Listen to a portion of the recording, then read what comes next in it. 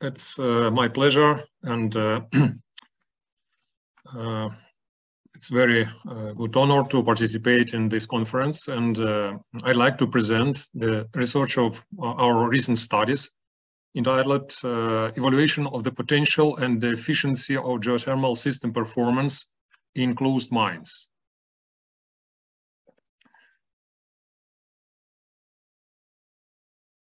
First, I'd like to start with the state of the art of geothermal application in closed mining sites, and then we'll go to the input data we used for evaluations. Then I'll give you some idea about the method and criteria we used for assessments, and discuss the result and make the conclusions. This study was somehow the results of two projects we were engaged in. The first one was supported by Forum of Mining and Water in Germany. And the second one was supported by National Research and Foundation in Ukraine. Both projects were aimed to evaluate the opportunities of mine water heat recovery and energy exploration of former coal mining sites. And it's because especially interesting because Ruhr coal mining area and Donbas coal mining area in Ukraine are quite similar and very similar in terms of geological and mining conditions. In our study, we focused on 4 types of geothermal systems. They are open non-circulation and circulation systems that can be installed in mine drainage stations or at the closed mining sites with more or less stabilized mine water level. And the closed loop circulation, closed circulation system or closed loop systems that can be installed at former and abandoned wells and shafts and can be submerged in water or be installed in backfield workings. Vertical workings. Thermally used water in open circulation system usually discharged back to the flooded mine workings at some distance from the pumping point, or can be discharged in a surface water body like pond or stream.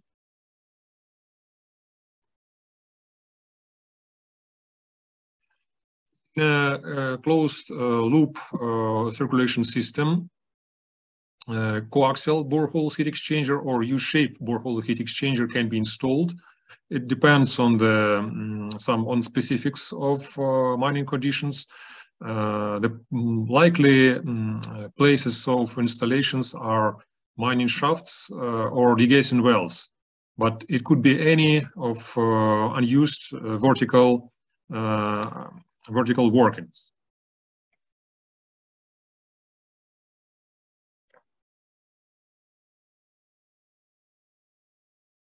Sorry. And by the year 2020, almost 30 geothermal installations were running in at least 9 countries of the world. First of all, in Germany and the United Kingdom and the USA. But of course, we understand this list is not complete, and it's permanently updated by new geothermal plants. Nevertheless, this table shows the prospects of this sector of geothermal industry. And one of the particular purpose of our research was to demonstrate the geothermal potential of former coal mining sites in Ukraine. And especially in terms of comparison with the Ruhr coal mining area, whereas where more than 10 mining geothermal installations are running currently. We identified the data on mine water level and mining depth and conditions for 27 coal mines in Ukraine now being closed and or closed and being flooded, and about on 8 mine drainage stations. The geothermal conditions in eastern Ukraine were studied by the year 2015, and the deep geothermal flux varies across this area almost 3 times and reaches almost 90 milliwatt per square meter in some locations of the former coal mining sites. In contrast to Ukrainian mines, all of German mines we identified were backfilled in the upper part, and the mine water level is maintained to avoid the salinization of upper aquifers used for water supply for population. Besides, we identified the data for 8 mine drainage stations in Germany. The geothermal conditions in Ruhr area were studied by a geological service of North Rhine-Westphalia and published in 2018. If we know the rock temperature at the depth of 5 kilometers below the ground, we can calculate or evaluate or assess the rock temperature and mine water temperature in the zones of former mining.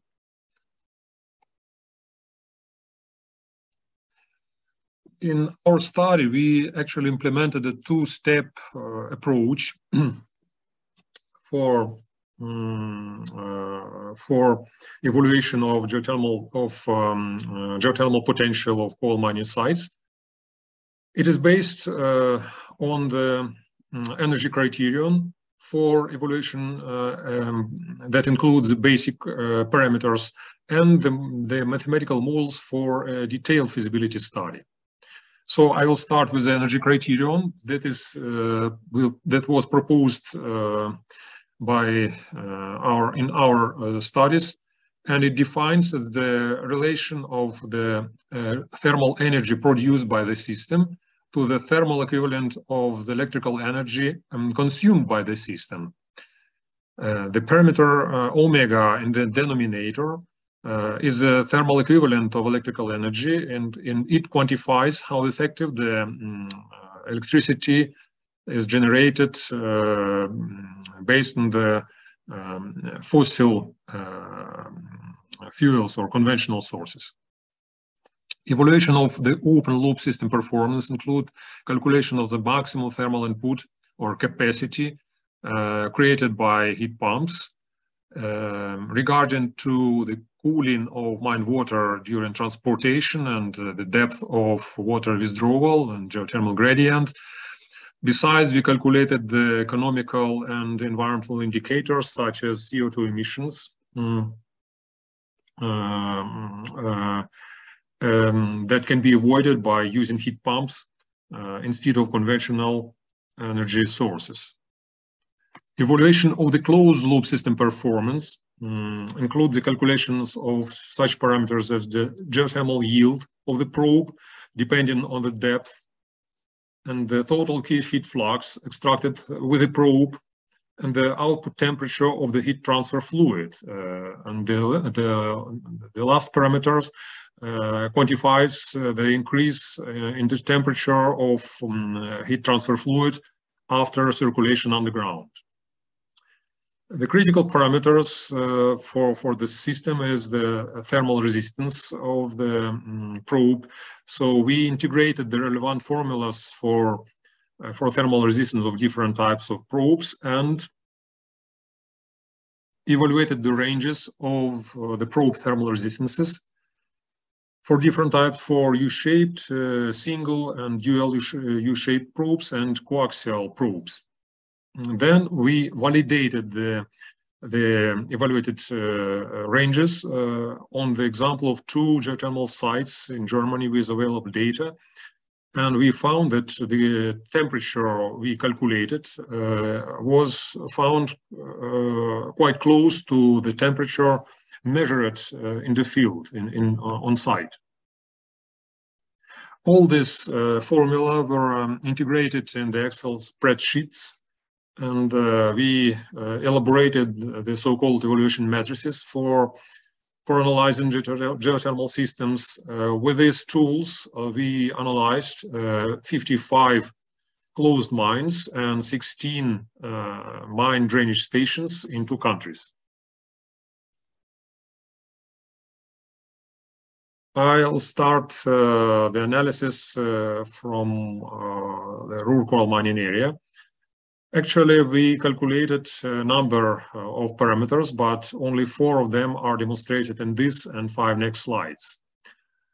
The first parameter, the maximal thermal capacity, is theoretically achievable. And the second one, additional thermal capacity, is defined as the difference between the maximal thermal capacity and the thermal equivalent of electricity consumed by the system. And the energy criterion is the indicator we propose for evaluation of the energy efficiency. Varies from 2.5 to 4.0. It means, in other words, that with electricity generated from the fuel containing 1 thermal kilowatt, one can produce 2.5 to 4.0 thermal kilowatts. And then the considerations of that graphs allow identifying the most promising locations for geothermal installations and former coal mines. Also, we evaluated the potential of U-shaped probes in the backfill shafts in Ruhr coal mining area, and only 5 of them can be considered as more or less attractive in terms of practical implementation. It is because of the fact that the backfill shafts, backfill part, are the below part of the shafts with a moderate temperature and is not so effective. And of course, the energy efficiency quantified by the energy criterion looks also not so promising. In contrast, the potential of coaxial probes that can be submerged in the flooded parts of the shafts looks much more attractive because of, I assume, 2 reasons. First, heat exchange with mine water is much more intensive in comparison to heat exchange with solids. And secondly, watered parts of shafts are located usually in the bottom part with a higher temperature. And the energy criterion varies from 2.3 to 2.7, so a bit slightly higher in comparison to backfilled parts of the shafts. The potential of open geothermal system at the mine drainage stations in Donbass area is comparable to German mines in Ruhr area, a bit slightly lower because of lower discharge, but nevertheless, the energy efficiency quantified by the energy criterion is even a few % higher.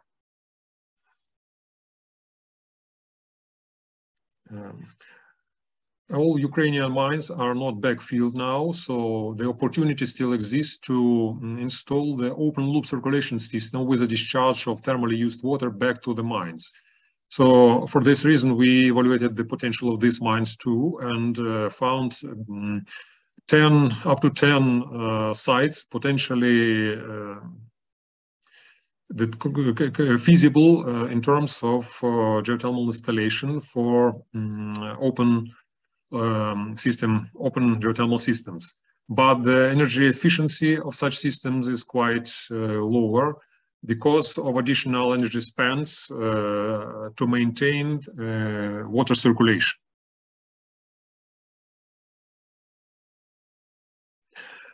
And at the end, we evaluated also the potential of the probes that can be submerged in the flooded shafts in Donbass coal mining area. And only 8 of sites are potentially feasible and demonstrate quite good thermal capacity and energy efficiency. It is because of not very significant temperature of mine water in the mines with low indicators. And this was the result. This were the result of the first stage in our research to rank all sites and identify the most promising locations. And the next step was to propose a more sophisticated tool for detailed evaluations and feasibility study. And the first one is a so-called hydraulic model. It is because it is based on the hydraulic flow equations in the system of underground flooded mine workings, considered as the pipeline system. So actually we applied the equations of pipelines and calculated the average temperature of mine water as a weighted average of the inflows from different mining horizons from different depths.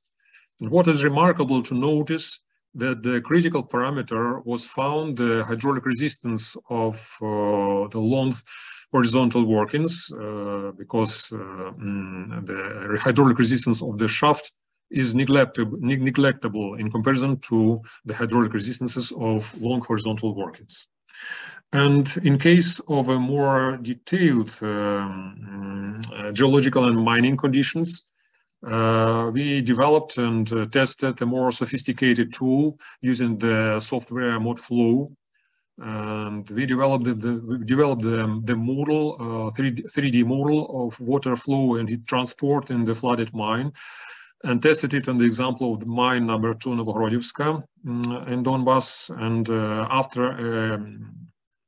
after a simulation, we found that in case of active mine water withdrawal and higher infiltration rate, one should expect a gradual decrease of mine water temperature in the coming 20-25 years by approximately a few centigrades, because of replacement of warmer mine water with colder infiltration water. Of course, this is just a basic scenario. It depends on the water withdrawal rate and water management and water flows in this mine and neighboring mines in the coming period. And of course, this can be affected by social, political, and economical development. At this slide, I'd like to conclude my presentation. First, we proposed the energy criterion to rank the large number of mining sites in 2 countries, but not only in 2 countries. It is applicable to any mines, and then apply this to identify the most promising locations. And secondly, we proposed and developed and tested the mathematical models for more detailed feasibility studies of the priority geothermal sites. At this point, I'd like to finish my presentation and thank you for your kind attention.